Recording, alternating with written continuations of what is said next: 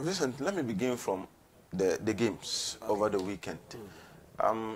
Real Madrid started it all by beating Athletic Club de Bilbao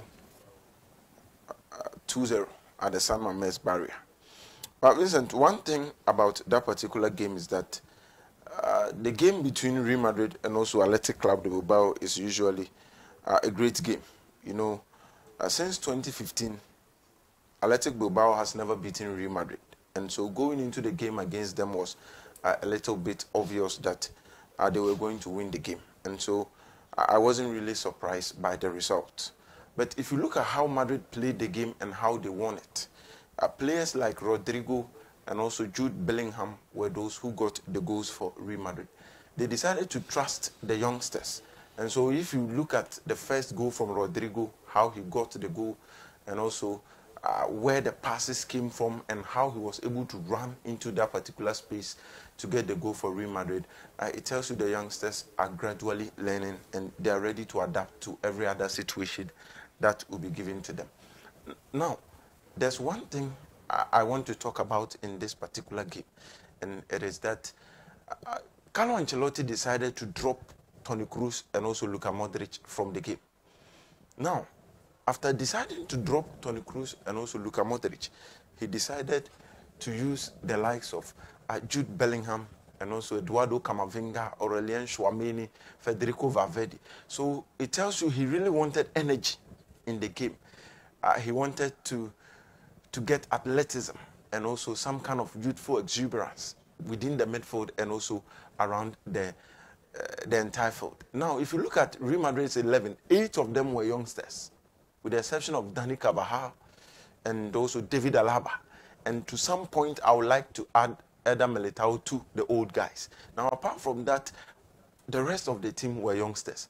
Listen, the difference between Real Madrid last season and Real Madrid this season, per the first game I watched, is that they are still struggling to live life after Karim Benzema. Now, Ancelotti has decided to change the system.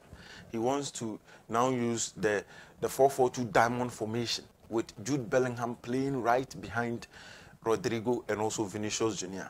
Now, the problem is that last season with Karim Benzema, this was the plan. Anytime Real Madrid gets the ball, Benzema will be there as the pivot up front. Rodrigo will be on the right side, then Vinicius on the left side. Now, these two boys will be looking at the movement of Karim Benzema before they make their move. Now, if Benzema is dropping deep, it means he's creating a space for either Vinicius or Rodrigo to exploit. And mostly, that space was being exploited by Rodrigo Goyes. Now, when Benzema drops deep, another defender would have to follow him down because of his pedigree, his quality, and also whatever thing he has done on the field of play, and also his quality on the ball. He's very, very good whenever he has the ball and then he wants to express himself. Now, Vinicius will decide to stay wide. Now, when Karim Benzema drops, he leaves a space for Rodrigo to go and then fill into. Then the 1-2 will be played between Benzema and Vinicius. Then they will try to locate Rodrigo. And in some instances, Benzema will decide not to drop. Then it means Vinicius will go wide, Rodrigo will go wide, and then they will find a way to locate Karim Benzema. But this time, they are just two up front. So they either open up, leaving nobody in the middle, or they will close the space and also leave the wide spaces. That is what they are finding it difficult to adapt to at the moment. But Vincent, I think Jude Bellingham did a perfect job in midfield. Interceptions, everything, and also his ability to drive the ball into the attacking third was something superb. And he crowned it all with a goal. And so I think the trust the coach had in the youngsters and then gave them the opportunity, they really paid him off. But I think Real Madrid will still need someone to stand there and then be the striker for them. Else, there are certain games you wouldn't get Rodrigo scoring, you wouldn't get Jude Bellingham scoring. And so it will be difficult for Real Madrid to do that.